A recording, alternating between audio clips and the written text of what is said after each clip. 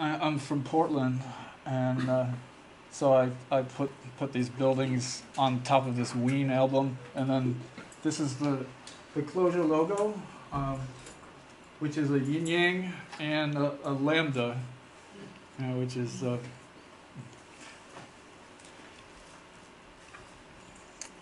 and I don't know why you guys would want to know about Clojure. I really wasn't expecting many people to show up because, I mean, as you can see, it's only the third highest paying technology according to the Stack Overflow 2018 developer survey. That's in the U.S. It's actually it's like Erlang and Scala are tied for first. So Clojure is technically second, and then. Cable fell out again or something.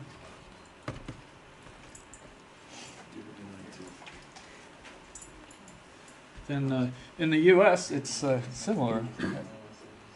Clojure is they're right behind F# and OCaml, but that's worldwide. And in case anyone doesn't know, I like to try to keep a nice balance between insulting your intelligence and insulting you by assuming that you know too much. And so Clojure is a dialect of Lisp that runs on the Java virtual machine. And when I first heard about it, I thought that sounded kind of wonky. But then when I actually tried it and found out more about it, I just became happier and happier with my decision. And this was something that blew my mind when I saw it. This is from the same Stack Overflow developer survey, where they talk about the languages in terms of contribution to open source. And it says that over 70% of the developers who work with Rust, Julia, and Clojure contribute to open source. And so I thought this was hugely relevant. Because what that means is that it's among the highest languages in terms of open source contribution.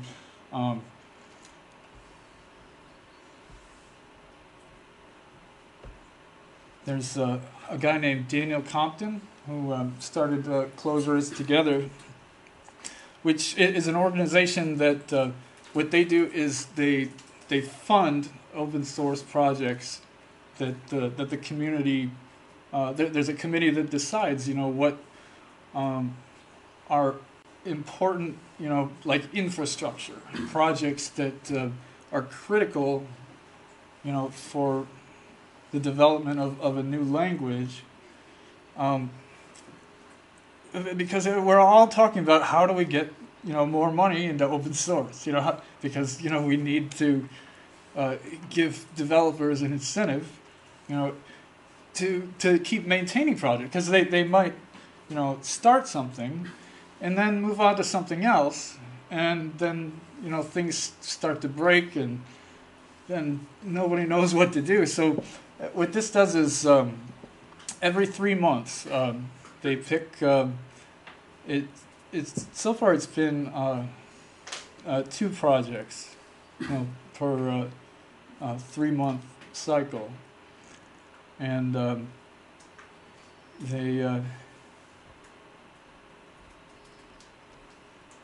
it's been a really encouraging kind of thing.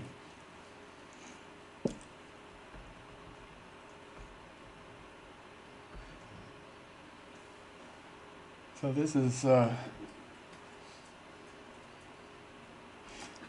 Lisp was a language that I started studying from this book. This is called the Wizard Book.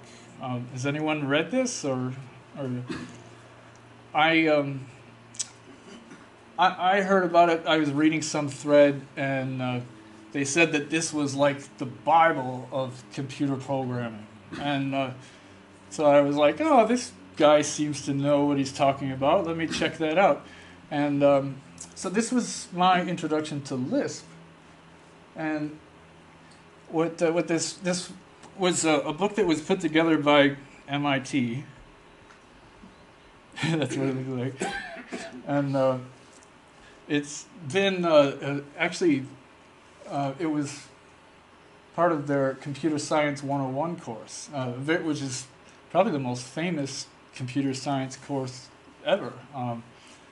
They chose Lisp because it's incredibly easy to teach. It takes like 2 minutes, to show you that there's, the syntax is just well, it stands for lots of irritating, stupid parentheses.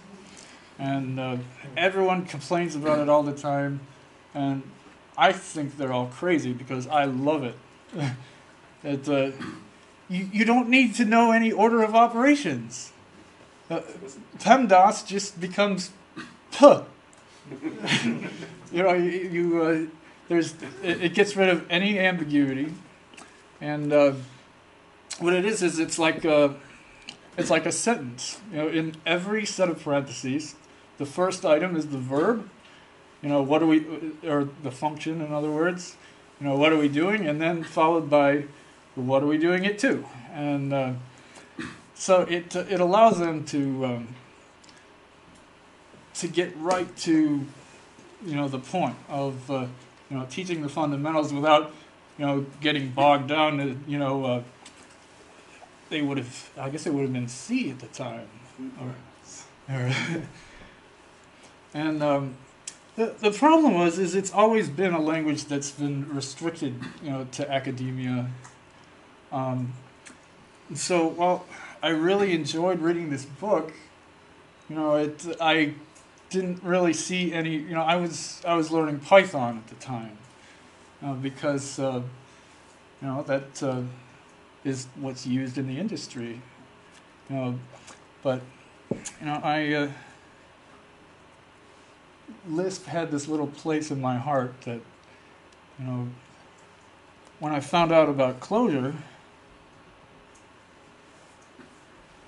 I realized that it's a language that is specifically designed to avoid bad programming.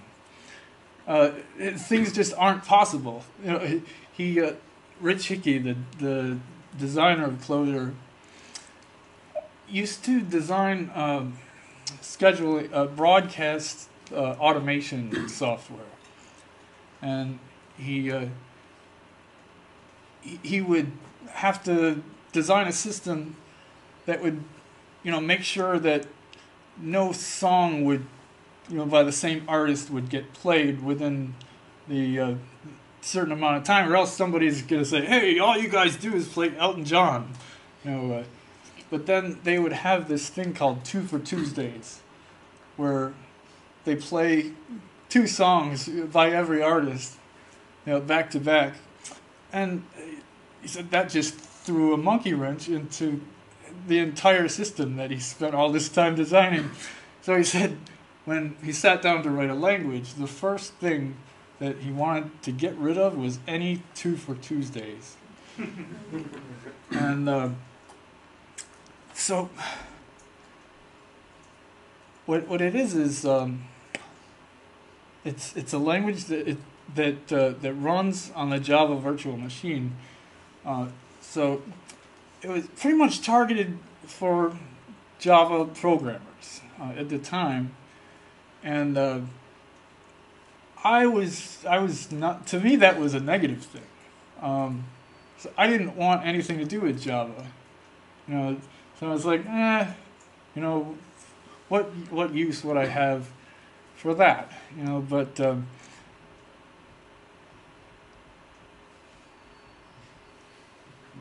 this. Does anyone know what this is? Flying spaghetti. And what would that have to do with bad programming? Toss to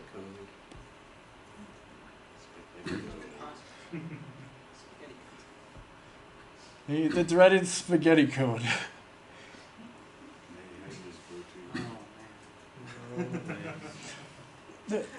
What's wrong with this program? Good luck fixing a bug. It'll run just fine, right? What's wrong with it? Once the person who wrote that leaves, we're all doomed.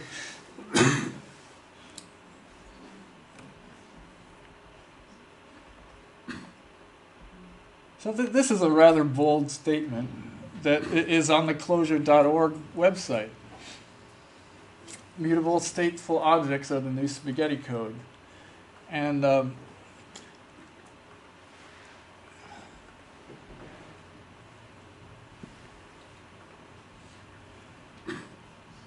reason is that there's no such thing as an object. As this famous philosopher said, no man can step into the same river twice. It's really because there's no such thing as a river. It's all in here. What we're calling a river is just a place where there's water at one point in time, and then at another point in time, there's other water there. But there's no such thing as a river. It's not a thing. It's a mental construct that we apply to a succession of values that change over time as a way to understand the world. But you can't have logic on top of rivers. And we're trying to write software that makes decisions. How can you do that if you never know when you're going to get a consistent value?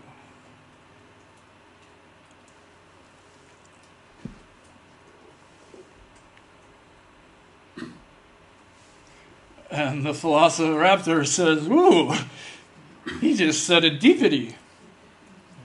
Now, it's a Clojure tradition to have a definition slide. It's mandatory. Now, if you're giving a Clojure talk, you look up a word in the dictionary, and you're rolling. And so I figured I would define deepity. It was coined by Daniel Dennett. It's a profound seeming but superficial equivocation.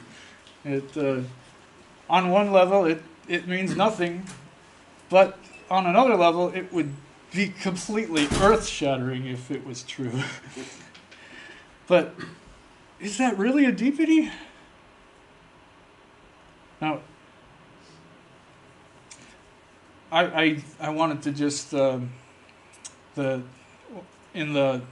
tin, when I described the presentation, I referred to parasitic programming languages, and this was a term coined by David Nolan, who was giving a talk, and he said he was going to call it symbiotic programming languages, but that he thought this sounded like scarier and that it would, get people riled up.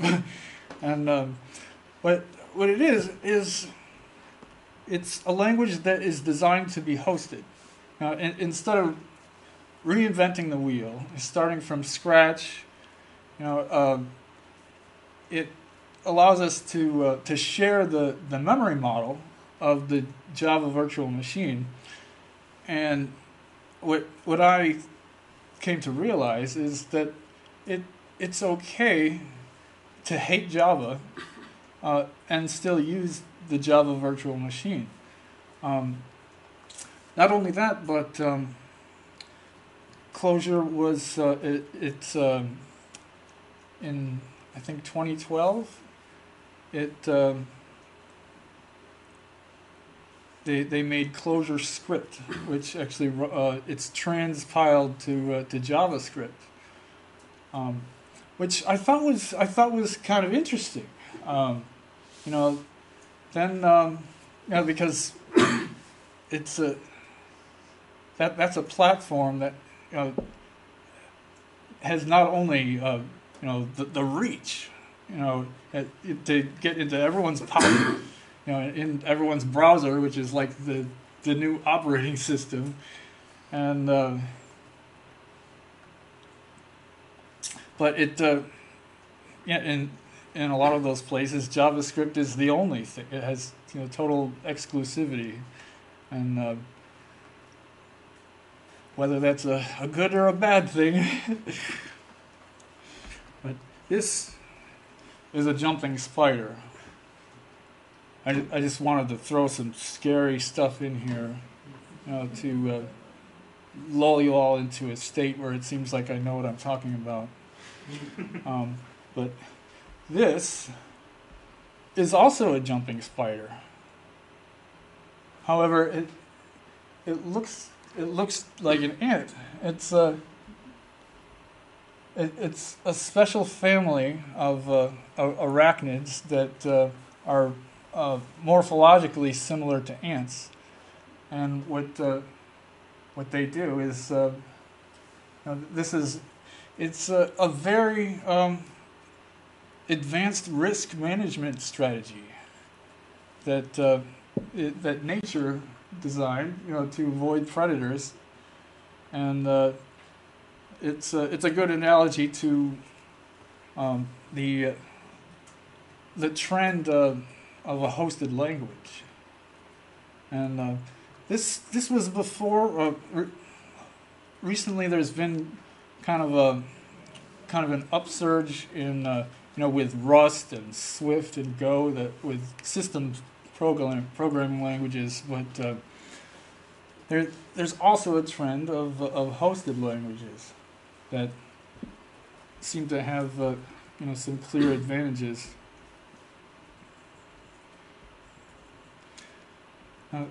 Clojure is a language that was designed for functional programming, which it's a tricky concept, because how do you define it? So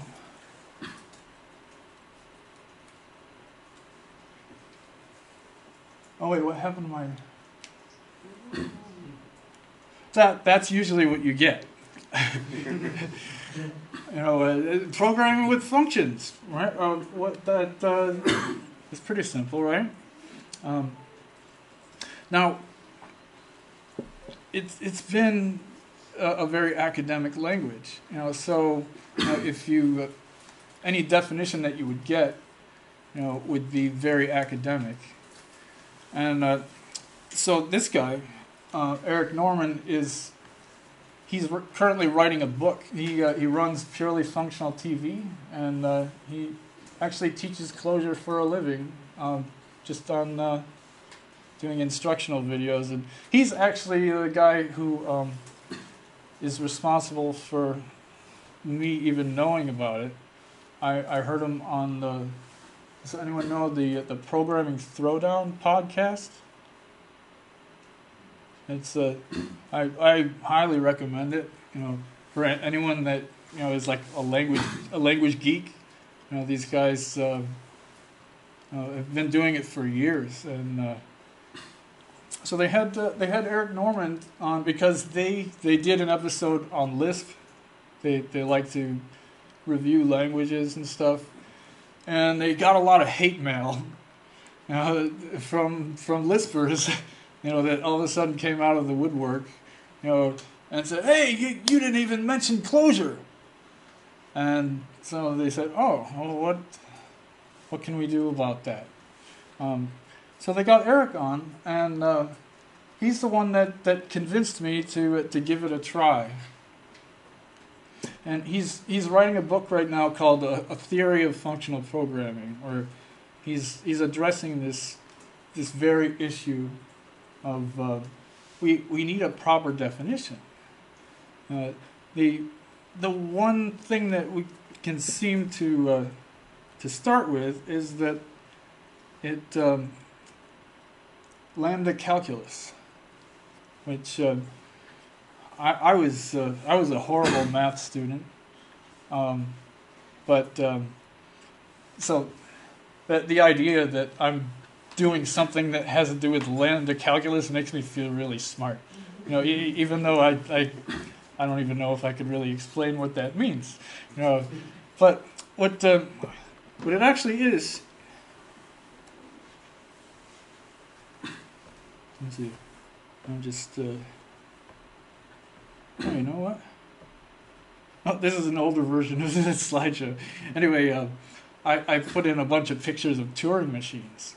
And one of them was made of Legos. Yeah, Alan Turing, back in, what was that, the 30s? When they were still trying to come up with a solid theory of computation, to figure out what can be computed and what are problems that are just beyond the scope of what can be solved by computation. And the Turing machine was kind of like a physical model of this thing with tape that would in theory. I can't imagine how that would actually work, but technically, that could solve any problem that in any language, any of the languages that are referred to as Turing complete, are able to do any computations that a Turing machine would, and the Alonzo Church developed the lambda calculus, which was a mathematical formalism that described, by way of mathematical functions, the same theory of computation, which became known as the Church-Turing thesis.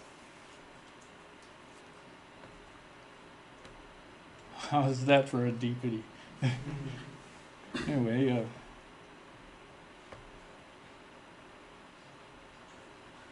a big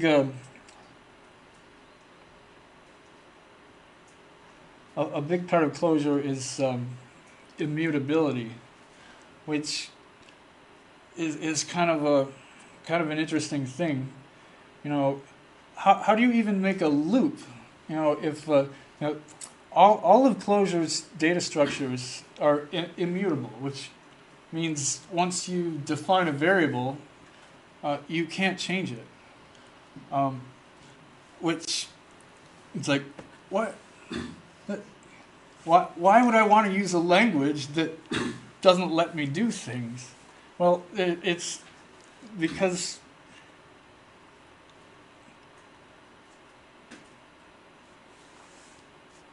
I wanted to avoid bad programming. Now, has anyone ever seen bad programming? I was fascinated by this topic, and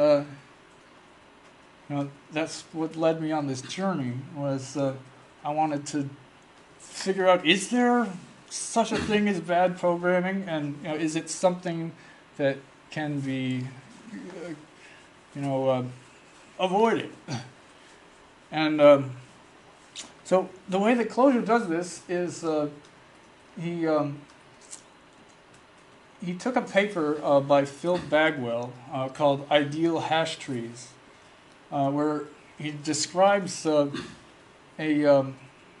it's a hash map that is based on trees, and the creator of Clojure figured out a way to make them persistent, which allows you to copy an entire data structure without copying the entire thing, and by using what's called structural sharing. So let's say you had this data structure over here, and then you wanted to add some other things, like these guys over here. It would be very inefficient to have to copy the same thing over again. But what it does is it just adds a new node here, and it just automatically works. So you are allowed to share the structure. And what I wanted to do was actually looks like we're about out of time already, but I wanted to show you guys a little Minesweeper game that I made, which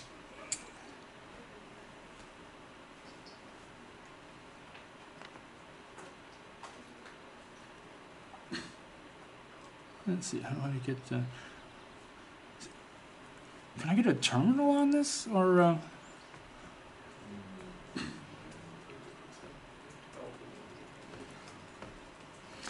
anyway,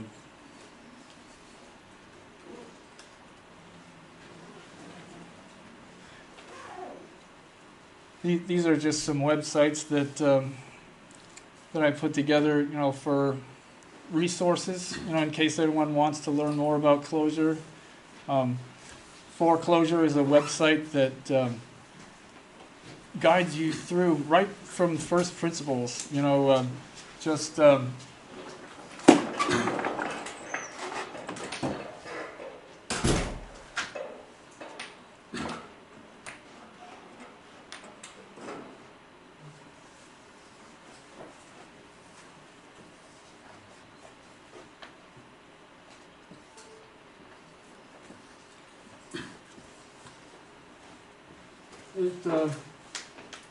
it uses cones, which are like, I think it was the Ruby cones, and I think there's Haskell cones too, which it's just a fancy name for fill in the blank exercises, and so yeah, it's prefix notation, you know, which means you have the operator or the function first, you know, which this is the equality function. And it's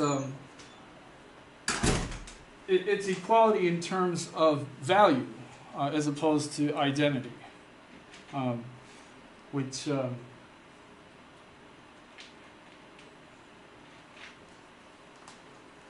I don't know how to explain that, but there's something that does anyone know what could be equal to true? How about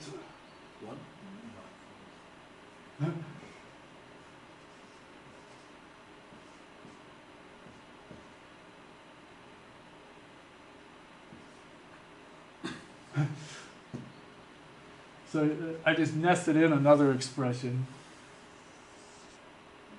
that 1 is not equal to 0, which would evaluate to true. And so true would be equal to true. And it just spirals out from there. And it's beautiful because it just that's really all that you need to know. But so for Clojure, they use a lot of material from the Project Euler website. Does anyone know about that? It's a great way to learn languages.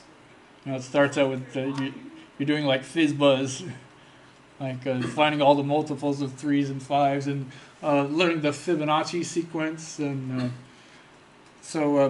yeah, these guys did a really nice project. And so that's where I would recommend starting out.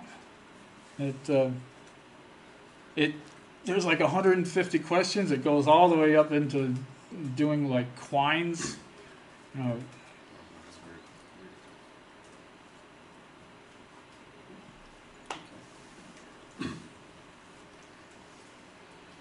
Emacs is kind of the unofficial Clojure text editor. You know, if you use Emacs, that's cool. You'll have a lot of good company. I actually don't, because I run junk computers, and Emacs is, you know, as they say, it's a really good operating system. You know, if only it had a decent text editor.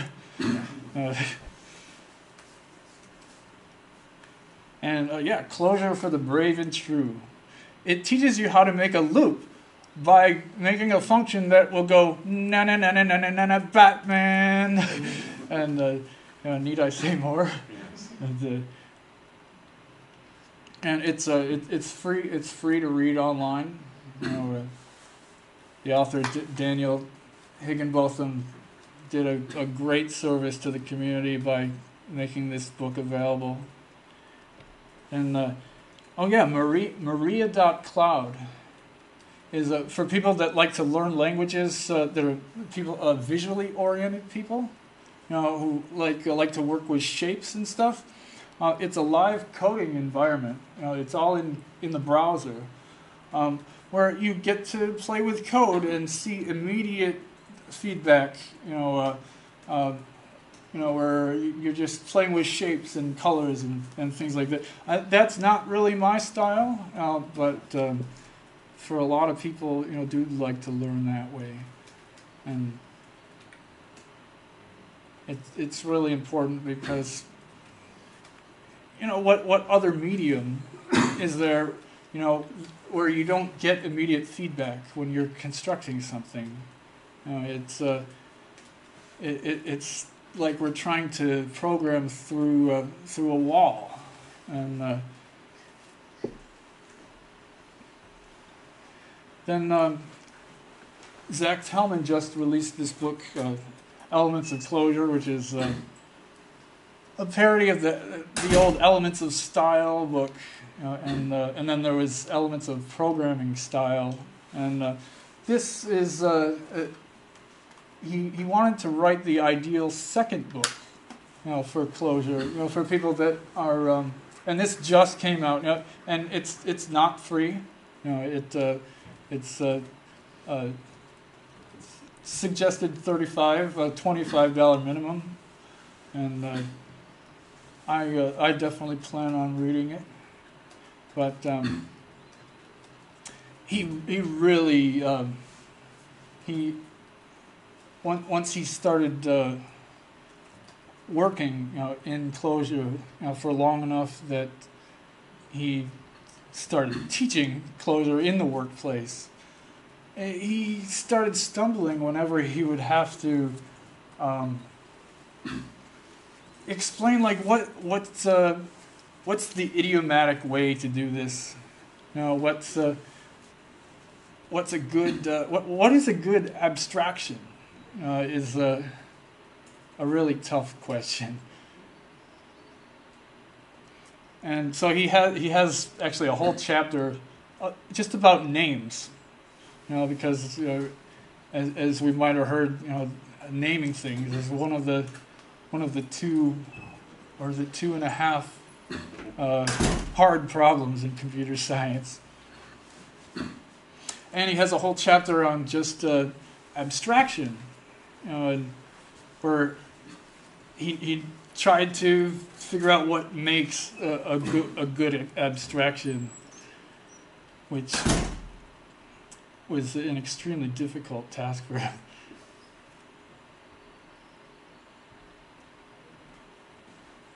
And this was my little Minesweeper game that I made. It was the first thing that I coded in Clojure, where I didn't even know what I was doing, but for some reason I wanted to play Minesweeper, and my internet was gone, so I had to make it myself. And it was the first experience I ever had of oh well, maybe I'll just do this, and maybe oh my God, it works! Wow, I can't believe this works! And if you guys have had that experience, then it's a beautiful thing, isn't it? When something works.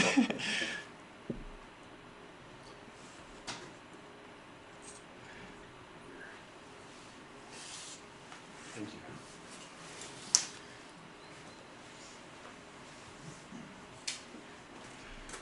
And this is something that I've really been nerding out on lately, is this language called MAL, which stands for Make a Lisp.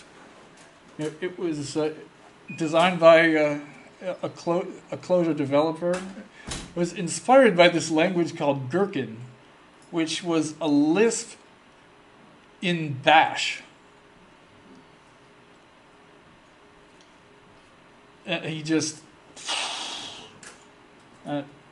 So he started thinking, what other weird language could I try to make a Lisp in?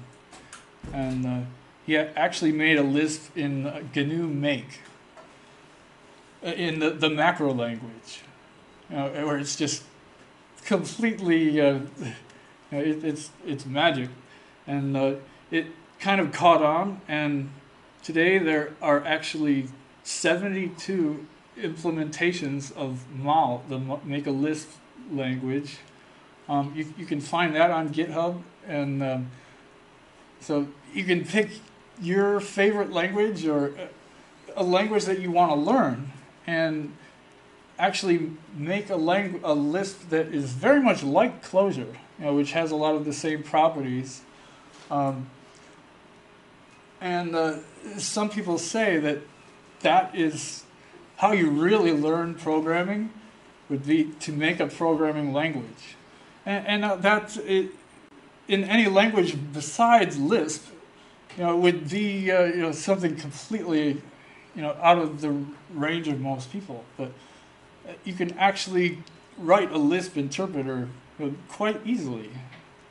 And so, yeah, I would definitely recommend. I would recommend this as a way to learn Clojure. Would be to make a language like Clojure in a language that you already know. And so, thanks a lot.